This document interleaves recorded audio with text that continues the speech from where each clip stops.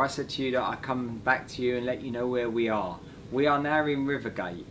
What you see beside me is stuff that hasn't yet been fully sorted, which is really incredible. The donations that have come in for residents. There's stuff behind the camera as well, and there's baby stuff here as well.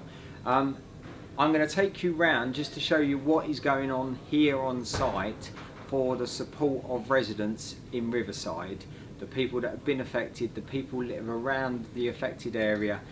So this is the start of probably about 3 or 4 minutes of telling you what we're still doing as the council. So here we are in the hall at the Rivergate Centre. As you can see, there is support staff, the managing agents are on site with Southern Housing, making sure that the residents are being informed about what's going on with the services that they need. At the same time, we have an absolute deluge of goods that have come in, as I said, that have now been sorted on this side. It's a fantastic response. We're now going to go to an area where there is communications happening, one-to-one mentoring as well as counselling with residents.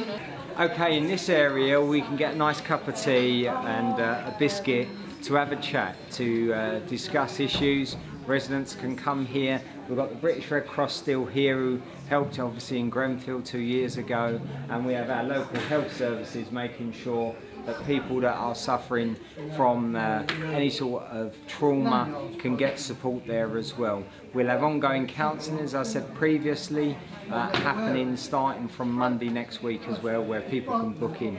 But there is obviously private one-to-one conversations going on for people needing that support. We, the council, are supporting agencies on the ground to make sure that people are feeling supported individually, collectively, as residents, and that's what we're trying to do.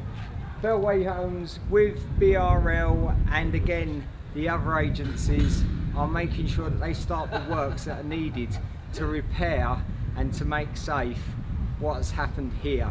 So actually it's about a 1 minute walk from where the centre is, where the support for residents are happening, again with council and councillors there supporting our residents.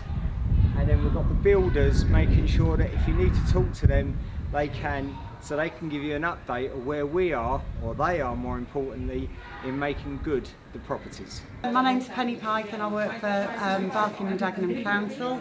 I've been here since, we've been working together with the community since Sunday.